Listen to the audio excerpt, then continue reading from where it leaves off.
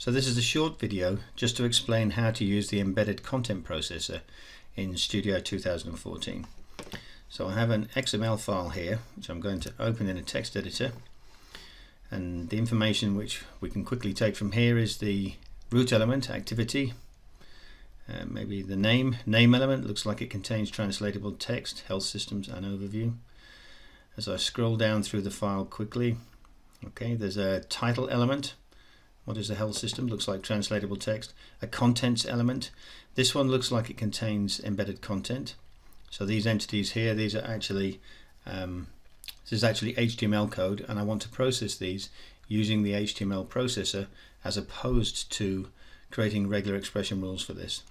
If I scroll down a bit further, doesn't look like there's much more. It's a repeat of the same. So title, contents. Here we go. There's more. So we've got some list items.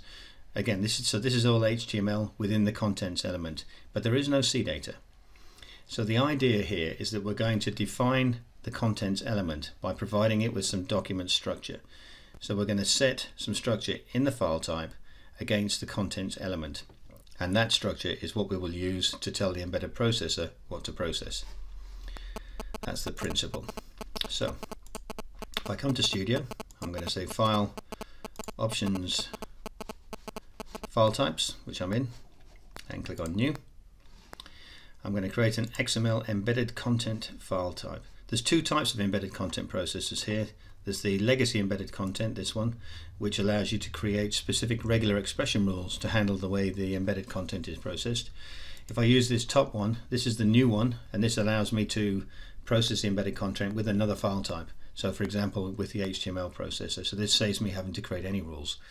That's the one I'm going to use. I click on OK.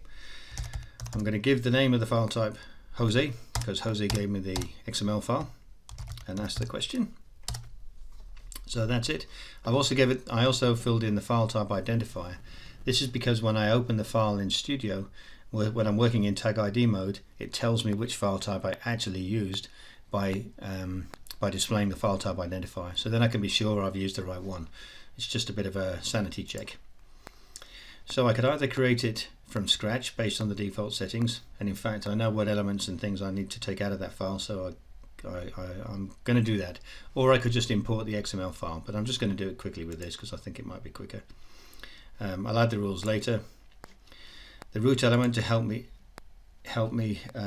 identify the file is activity. That came from the file type. I'm going to click on OK, and I'm just going to finish there. So that's my file type created.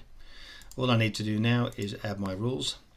So first of all, I'm just going to use XPath for this, so I'm going to add a rule which is // star. That just means select everything but make it non-translatable. So that's telling me don't pull anything out of the file at all, so no mistakes here. And now I'm only going to say pull out of the file what I want. And what I want, if I go back into XPath again, is I want the name element. That was the first one, always translatable. There was no embedded content in that one as far as I can see, so I'll just add it like that. I'll add a new one. This time I'll add the title, like that. And this was always translatable as well. And then I'm going to add the contents element. Now the contents element is the one that contained the embedded content. So here I'm still going to make it always translatable, but I'm going to apply some structure information to that. So to do that, in this box down here, I click on Edit, then Add, and this allows me to add some structure to this particular element. I could create a custom rule for that, but the easiest thing to do, particularly in a file like this, is I'm just going to create one. I'll call it paragraph, say OK, and then OK. And finally, you can see now in the structure info I have the paragraph element there, paragraph structure there, and when I've come out of that, here's my rules. I only have 4 rules for the whole file, nice and simple, and the context is against the contents element, paragraph. Now, the next step is to move to the embedded content processor, and here first of all I need to enable it. and I do that by clicking this button, process embedded content using the following processor, and I then need to change the type to be whichever file type I want to process it with, and in this case I want to process it using the HTML embedded content 5. Now there is no CDATA, but there is some document structure now because I've just applied some document structure to one of those elements. So now I can click on add, pick the same one that I want to use, which was paragraph, that's what I used, and say OK. So there we go. So I've now applied that.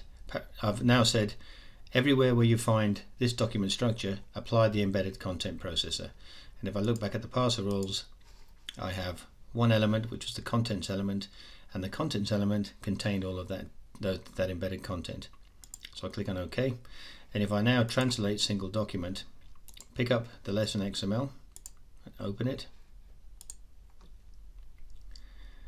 what that gives me hopefully is a couple of things. First of all, you can immediately see all these tags, and the tags are there telling me that all that embedded content has been nicely prepared and protected using the HTML filter, which is good.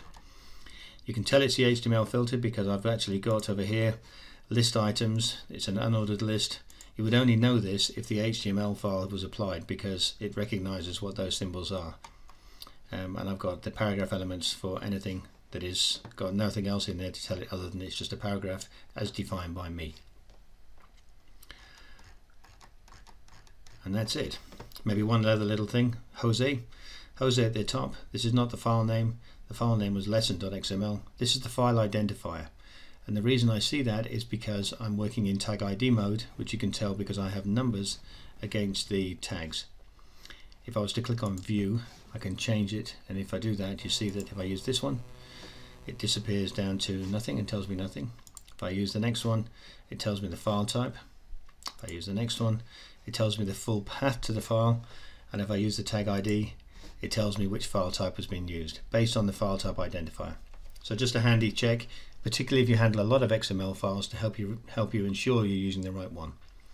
Anyway, that's how you use the embedded content processor for an XML file where there is no CDATA within the file.